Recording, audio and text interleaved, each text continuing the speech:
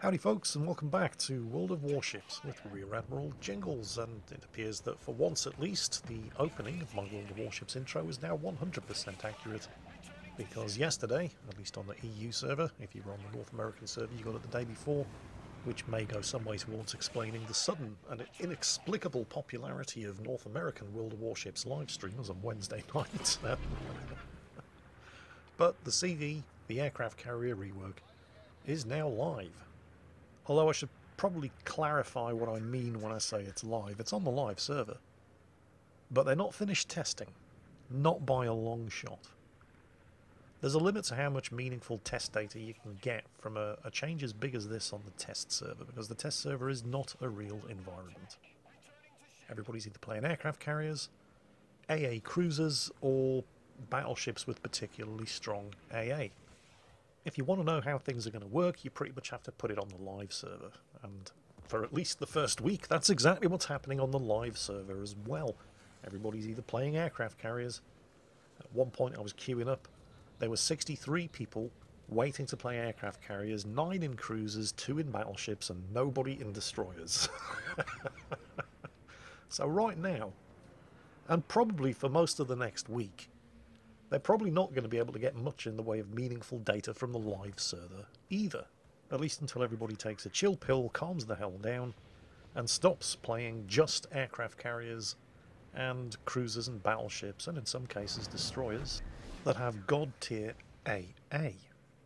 One thing that we are all definitely going to have to get used to, however, regardless of what changes they do decide to implement over the course of the next few weeks or even the next month, but the one thing that we are going to have to get used to is this style of carrier gameplay, because it is not going away. It is here to stay, whether you like it or not. And there are a lot of people who don't like it. At least I assume there are a lot of people who don't like it, judging by the amount of people on the forums claiming that wargaming have killed World of Warships and everybody is going to quit and stop playing. And there are certainly a couple of things that I don't particularly like about it, and which I think could be improved. But before we get on to those, I have to admit, Wargaming have achieved exactly what it was that they said they wanted to do with the Aircraft Carrier Rework. They've made it much more simple and accessible, so that any old Tom, Dick or Harry can have a go at an aircraft carrier and not completely suck, you know, at least if they're capable of thinking and breathing at the same time. But more importantly, at least in my opinion, they have also fixed the issue that even if the aircraft carrier player or players on your team are not capable of thinking and breathing at the same time, and the carrier or carriers on the enemy team are, it is no longer a guaranteed 100% certain loss for your team, because aircraft carriers no longer have the same concentration of power in their hands that can be exploited ruthlessly to the benefit of your team if that player is on your team, and guarantee certain defeat for you if that player is on the enemy team. It's not that you can't influence the outcome of the battle in an aircraft carrier anymore. You absolutely can. But no more and no less than anybody in a destroyer, cruiser or battleship, and that is exactly the way it should be. But Jingles, I've been living under a rock with no internet access for the last 3 months. What's this aircraft carrier rework that you're going on about? Well, let's take it down to tier 4, and I'll explain. First of all, Wargaming have made an unusual decision, and I'm not entirely sure why, and I don't think I've ever heard them explain the reasons why, but they've decided that, at least for now, we're only going to have aircraft carriers at even tiers, starting at tier 4, so tier 4, tier 6, tier 8, and tier 10. Obviously that's not going to be an issue for tier 10 aircraft carriers, because they're always going to be top tier, and it's not going to be such an issue for tier 4 aircraft carriers like the Hosho and the USS Langley here, because thanks to tier 4 matchmaking, they're never going to see anything higher than tier 5. But it is likely to be a problem for tier 6 and tier 8 aircraft carriers, because they can, will, and do get into battles with ships 2 tiers higher than them. And I'll come on to that in a moment, because that's one of the big problems that I do have with the aircraft carrier rework, particularly for tier 8 carriers, because tier 10 anti-aircraft firepower is absolutely brutal. But like I said, we'll go into that in more detail later on. For now, we're down here at tier 4. We have 3 different types of aircraft available to us. Attack planes, which I'm flying now, which are armed with rockets, and your traditional dive bombers and torpedo bombers. Down here at Tier 4, things are both slower paced and much more simple. Now, if you're thinking that you're going to be absolutely dominating in a Tier 4 aircraft carrier because down at Tier 4 hardly anybody has meaningful anti-aircraft firepower, think again. Because you don't have much firepower at Tier 4 either. Your squadrons are small, they don't carry a lot of weapons, and the aircraft are very, very slow. Now, while it is undeniably true down here at Tier 4 that unless you sail into an entire cluster of enemy ships with overlapping anti-aircraft bubbles, you're probably not going to get too many of your aircraft shot down. But even though that may be the case, that squadron of attack planes only consisted of 6 aircraft, and 3 aircraft were used in each attack, which means I'd only got to attack twice with that entire squadron, and then they all return to the carrier, and it takes them a while to get back. However, the aircraft engineers on the carrier haven't been sitting idle once that squadron first launched.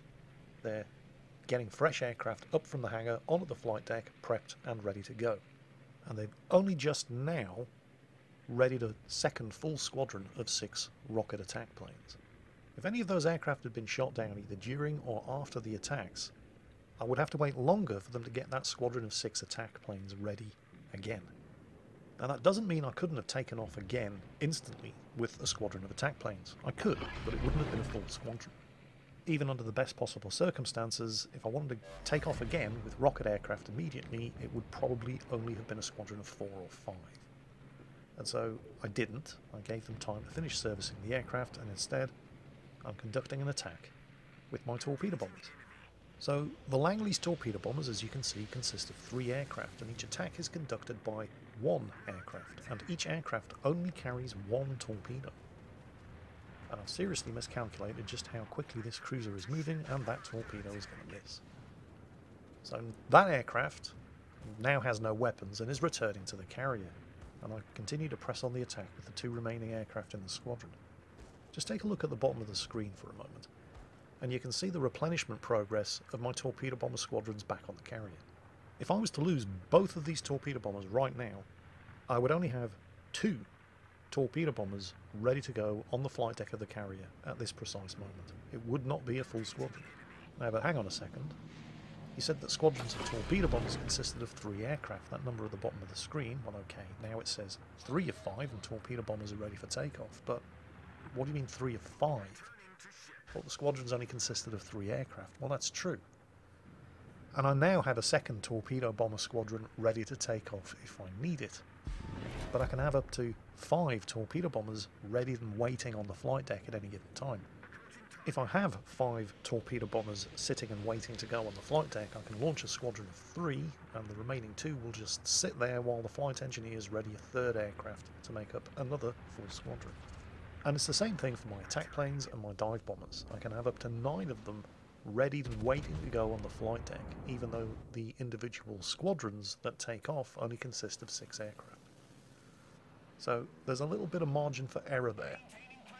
But remember, all of this only works flawlessly, assuming you're not getting any aircraft shot down. My squadrons are only being recycled as quickly as they are, because once each aircraft has expended its ammunition, it's turning around, flying back to the carrier. And all the deck crews have to do is wipe the windscreen, top off the fuel tanks, and strap a fresh torpedo to the airframe. They don't have to actually physically winch a new aircraft up from the hangar onto the flight deck and repeat the process.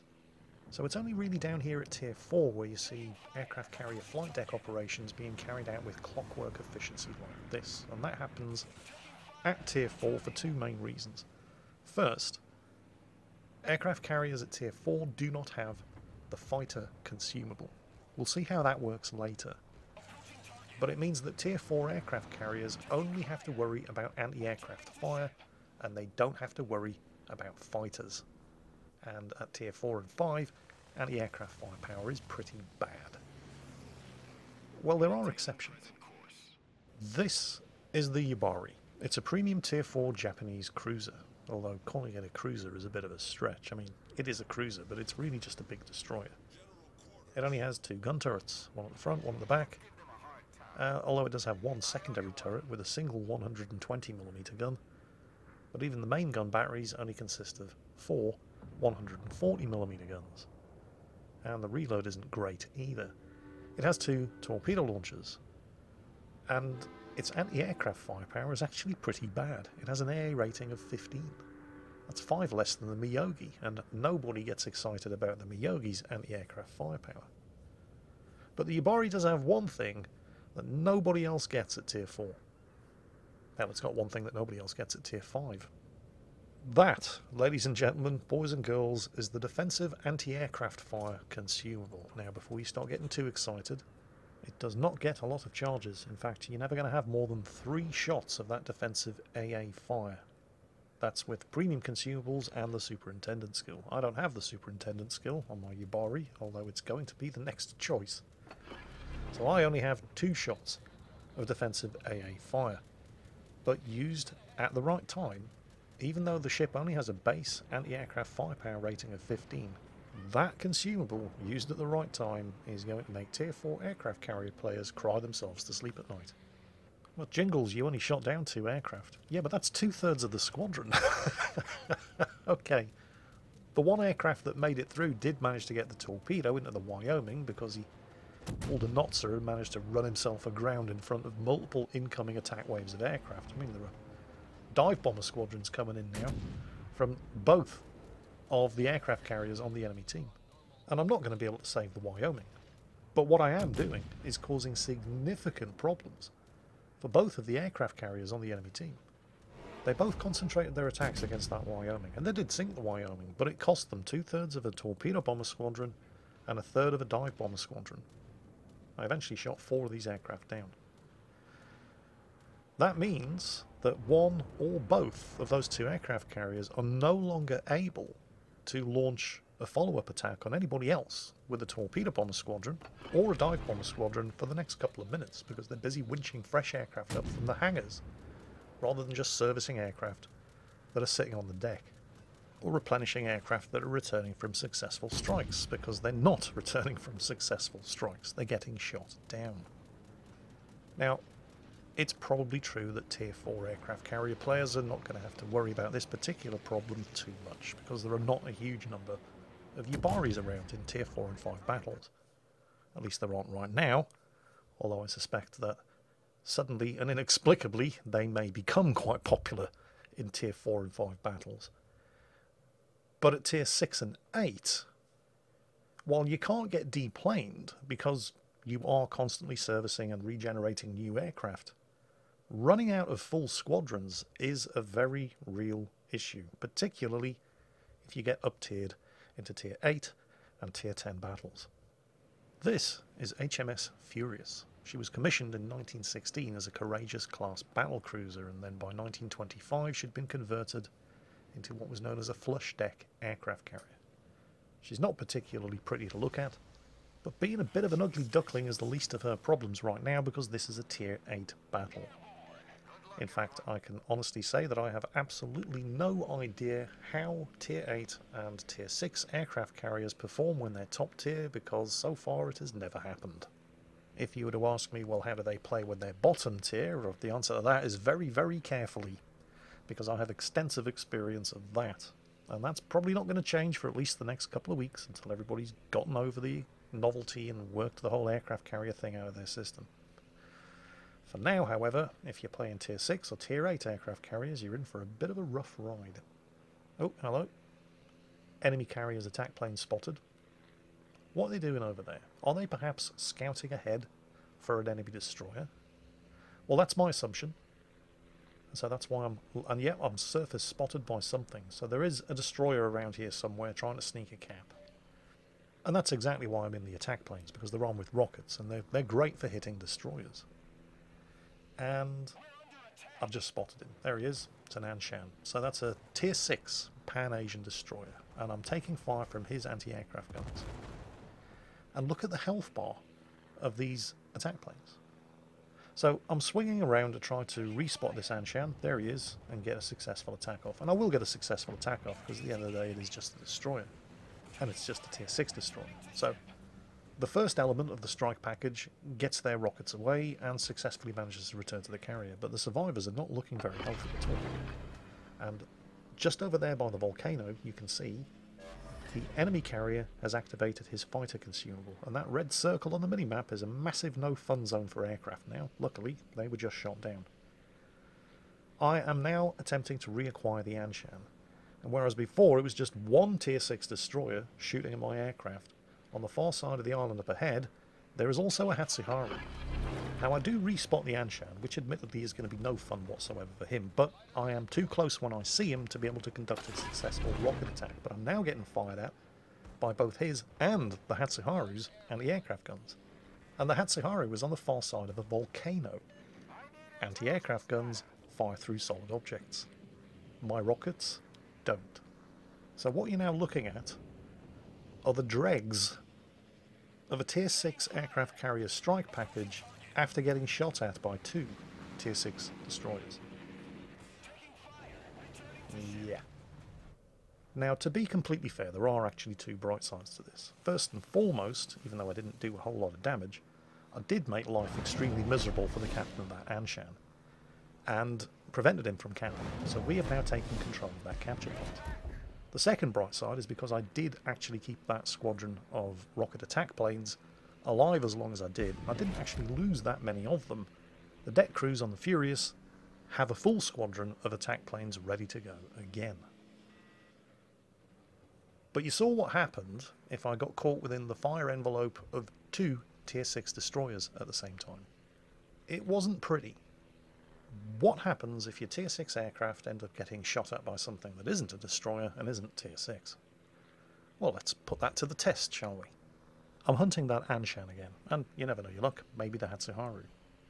Now pay close attention to that stretch of open water on the far side of the island just ahead of me. There's a Fuso, but I'm well outside of his anti-aircraft gun range. Oh, I'm inside somebody's anti-aircraft gun range. Oh, it's a Helena, I should turn away, and it didn't matter really, did it? I've just lost half of the squadron. Instantly. And I didn't even see the Helena until he started shooting at me, because my detection range is 9 kilometers. He will see me coming from 9 kilometers away, and he doesn't even have to focus me because his anti-aircraft guns are automatic. He may not have even been aware that he's just shot 3 aircraft down. But I'm aware of it. Oh hell yeah. And it may have actually been worse than that. I might have lost the entire squadron without being able to do anything about it, because the Helena's only Tier 7. Imagine if that had been a Cleveland. Yeah. Welcome to Tier 6 aircraft carriers in Tier 8 battles. It's rough.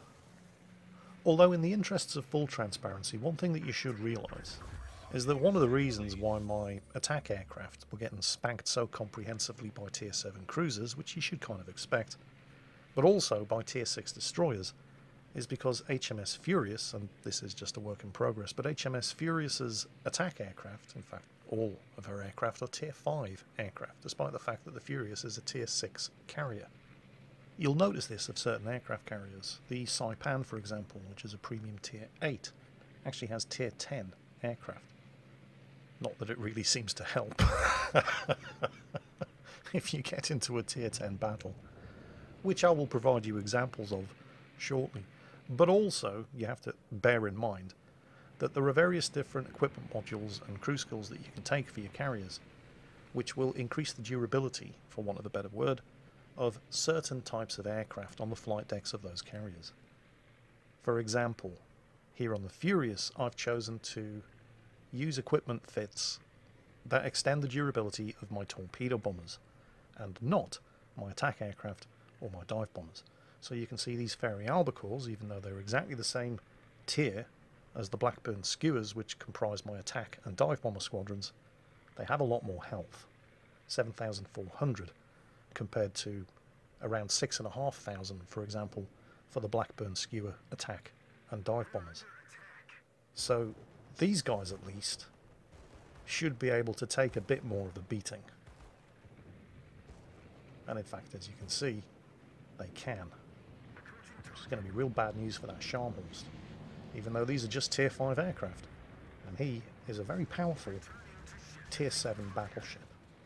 Okay, the first element got its torpedoes away, and one of those has hit, although it didn't cause any flooding. That means those 2 aircraft are on the way back to the carrier. They did not get shot down. swinging around for a second attack. And he's getting well stuck into that Bismarck. And again, he's not actually shooting any of these aircraft down before they're getting their torpedoes away. So those two are now on the way back to the carrier, which means I'm going to be able to recycle this squadron very quickly, because none of them so far have been shot down. And there are another 2 torpedo hits, and he's flooding. And I know he's going to keep flooding because he's on fire, which means he hasn't used his damage control. Got the final 2 aircraft in the squadron making their last attack run, and I'm using the engine boost to reduce the amount of time that I'm going to spend getting shot at my anti-aircraft guns, and he's run himself aground, and there is absolutely no way these are ever going to miss. So we have sunk the Scharnhorst. Now I picked the Scharnhorst as a target with great care because he'd managed to isolate himself from the rest of his team. And that's pretty much what you have to do if you're a bottom tier aircraft carrier. I mean, you saw what happened when I inadvertently strayed into the no-fun zone around a Tier 7 anti-aircraft cruiser like the USS Helena. I lost half the squadron before I even knew I was coming under fire. But if anybody tries to tell you that it's just impossible to do anything if you're a bottom-tier aircraft carrier, if you're a Tier 6 in a Tier 8 battle, or if you're a Tier 8 in a Tier 10 battle, well, they're mostly just talking out of their arse. Mostly. But not completely. I mean, if you use a bit of imagination, there are still ways that you can support your team, even as a bottom-tier aircraft carrier. It's just hard. And that's why, for the life of me, I just do not understand why Wargaming made the decision to pull all of the odd-tiered aircraft carriers. Why are there no Tier 5, 7 or 9 aircraft carriers? It's not like they don't have the models. A couple of days ago, we had plenty of Tier 5, 7 and 9 aircraft carriers, but for reasons known only to themselves, and for which I don't think I've ever heard them explain why, even-tiered aircraft carriers are all we have. Nevertheless, using a bit of imagination, I was able to be useful to my team in this battle. I was able to deny caps to enemy destroyers, take advantage of isolated enemy battleships, and generally make myself useful. But what happens if you're bottom tier, and there are no isolated enemy ships for you to pounce on like a vulture, and even the destroyers are capable of shredding your strongest squadron? Ladies and gentlemen, welcome to Tier 10 battles in a Tier 8 aircraft carrier. You can tell how much fun this is going to be just from looking at the loading screen. Although, as I mentioned earlier, this is the USS Saipan. It's a premium Tier 8 American aircraft carrier. And the unique thing about the Saipan is that while the carrier is Tier 8, all of its aircraft are Tier 10. Now, before you get too excited about having Tier 10 aircraft on a Tier 8 aircraft carrier, you have to bear in mind that to make up for that, the Saipan squadrons are kind of on the small side. These F-8F Bearcat attack planes only fly out in squadrons of 6. Each time they conduct an attack, they will only strike with 2 aircraft, which means that as long as I don't get any of them shot down, I'll be able to conduct 3 strikes. But the F-8F Bearcats on the Saipan have another little ace up their sleeve, because they're armed with the Tiny Tim rocket. And each aircraft conducting an attack is going to fire 3 of them at the same time. So that's 6 of these rockets. And these are seriously big rockets. Oh, enemy strike package heading the other way. I'm going to drop my fighter consumable, and he's almost certainly done the same, so I'm not going to hang around. Now, unfortunately, while destroyers are normally my prey of choice when I'm in an attack aircraft, it's been my experience thus far that most Tier 9 and 10 destroyer captains have played 1 or 2 games, said nope, and gone back to playing other things or lower tier destroyers until the smoke clears and all the fuss dies down. Which means I don't really have an awful lot of choice here other than to attack Tier 10 battleships and cruisers. But these rockets are serious business. 68mm of high explosive penetration, 5,400 damage each. That's over 10,000 damage done to the Montana and set him on fire. But that's all I'm going to get to do, because there's no way these Bearcats are going to survive to conduct a second and third strike. That was a serious amount of overlapping anti-aircraft firepower. And that's going to be a continual problem for the rest of this battle.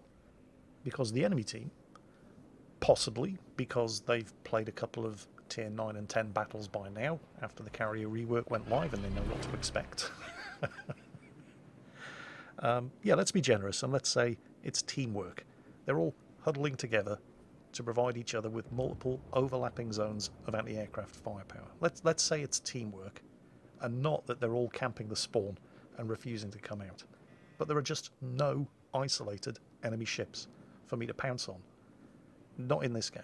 It just never happened. At all. Ever.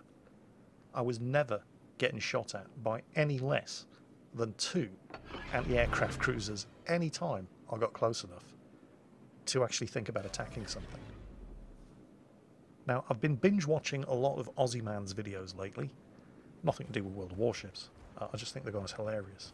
So we're going to use one of Aussie Man's favourite phrases to describe what happens as I attempt to conduct a strike on this guy.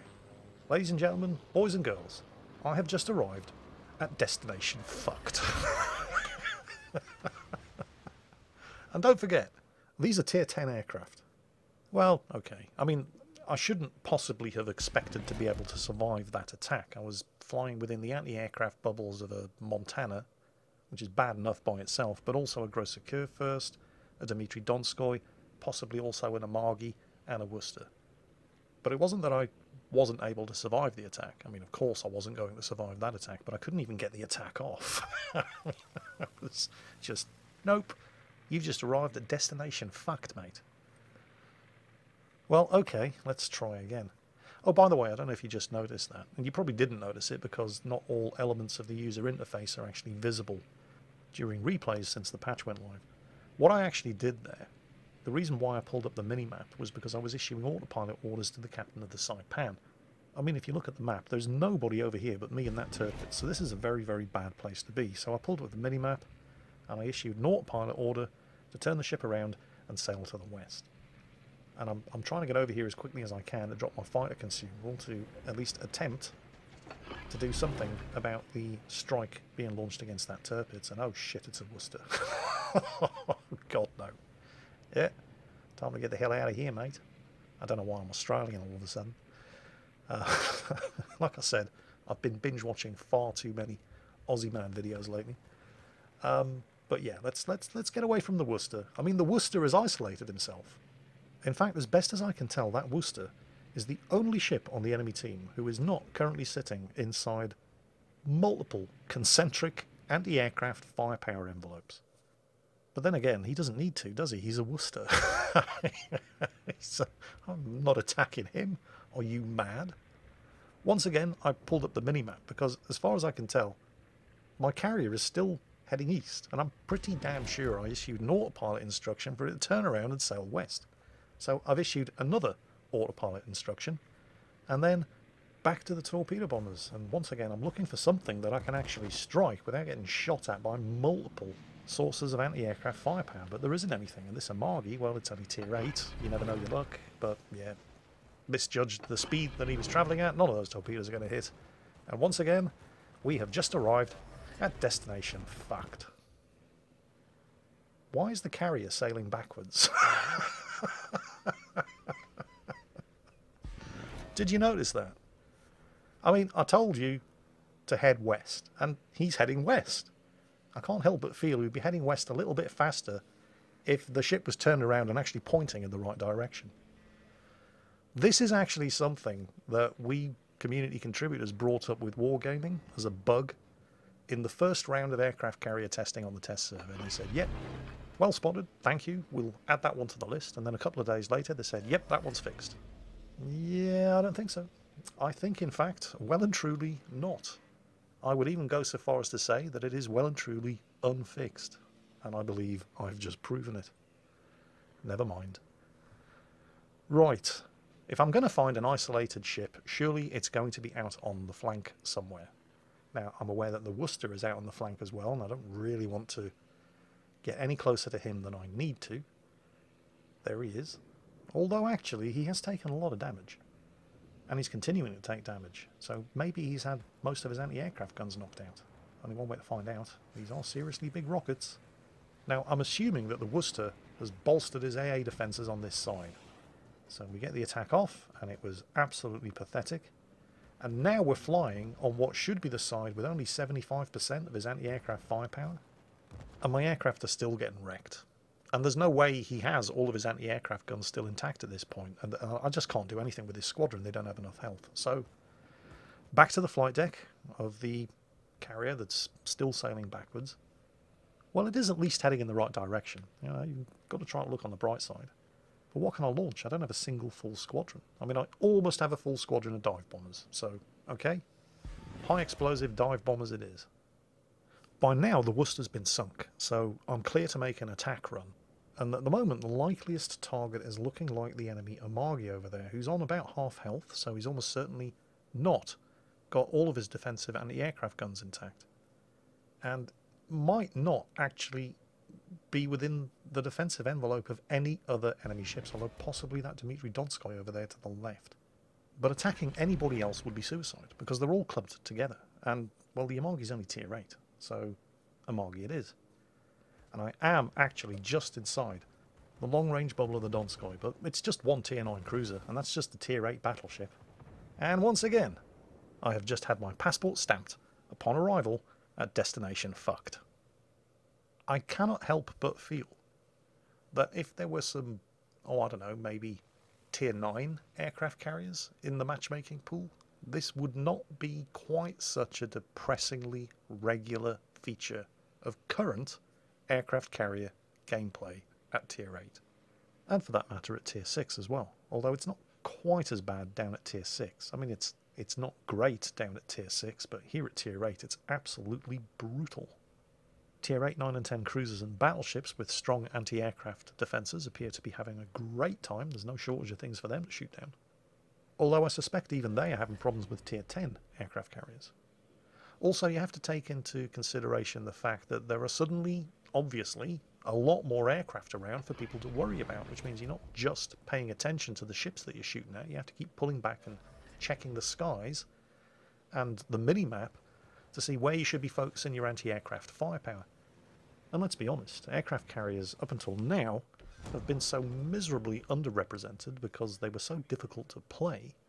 People are kind of used to having games that mostly never have an aircraft carrier in, so they're not actually used to constantly having to be scanning the skies and figuring out where they need to focus their defensive anti-aircraft firepower.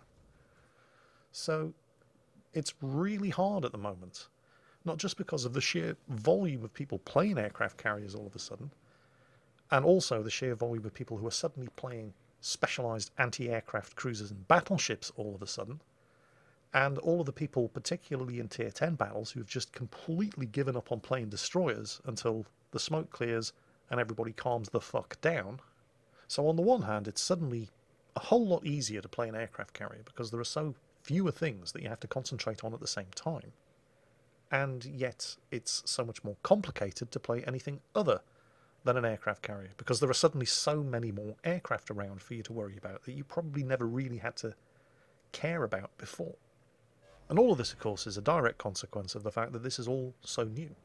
The novelty factor is still there. Everybody's playing carriers and everybody's playing against carriers. And hardly anybody's doing anything else. So it's really hard at the moment to draw conclusions. I mean, it's kind of ironic that Wargaming have moved things from the test server to the live server precisely for the reason that it's impossible to gain any further useful data on the test server. Because on the test server, everybody's either playing carriers or they're playing against carriers. And yet that's exactly what we're currently seeing on the live server. I mean, I have no doubt that give it a week or so, everybody will calm down and we'll finally be able to figure out what the new meta is. Because make no mistake, the game has changed. But at the moment, it's far too early to say exactly what sort of state the game is in. Two things that I can say are that I don't actually hate playing aircraft carriers now. At least not tier 4 and tier 10 aircraft carriers. Tier 6 and tier 8 at the moment, yeah, not so much. And I don't hate playing against them anymore, either. Well, at least as long as I'm not on a destroyer. You see, this is the thing. When you introduce a change to a game as big as this aircraft carrier rework, yeah, okay, obviously, aircraft carrier gameplay has changed drastically. But everybody else's gameplay has changed as well. And I'm talking here beyond the obvious, suddenly there are a lot more aircraft around. The meta of the game has changed. And at the moment, nobody really knows how to deal with that. Now, we've seen things like this before that have often been held up as examples of how Wargaming have broken the game. When radar was introduced, suddenly everybody was saying the game's now been broken for destroyers. Now it's impossible for destroyers to play. GG Wargaming, you broke the game. Well, of course they didn't. But it did change the meta of the game.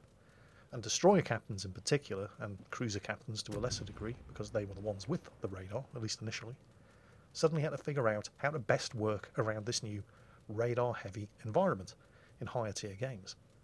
And people who adapted to the change continued to be successful and win matches. And the people who did not adapt to the change and continued to just rush the cap in tier 8, 9 and 10 battles right at the start of the match, get radared and die in the first 3 minutes, well, they're the ones with 5,000 battles played in destroyers and a 35% win rating.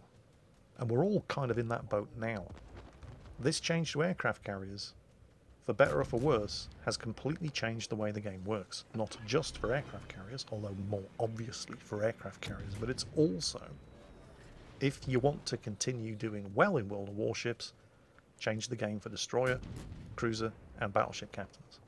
And until we figure out exactly how we should be working both with and against the new aircraft carriers, it's going to be a bumpy ride. But I'm pretty keen to see how it all turns out. And I will be playing more aircraft carriers now. Although I'm probably staying away from tier 6 and tier 8 aircraft carriers for at least the next week. Anyway, that's it for today. I hope you've enjoyed it. And as always, take care, and I'll catch you next time.